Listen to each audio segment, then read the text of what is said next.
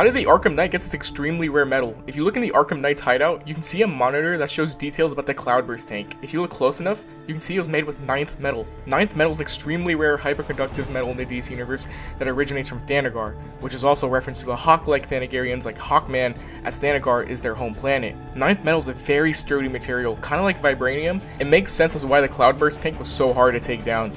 The question is, how did the Arkham Knight get his hands on 9th material? My guess is since he's related to Batman, he might have access to rare metals like 9th, maybe even Kryptonite. It leads to a lot of questions. Does that mean Hawkgirl's active in his universe or other Hawk superheroes? No way to know for sure. What do you guys think though? How do you think he got it? Let me know.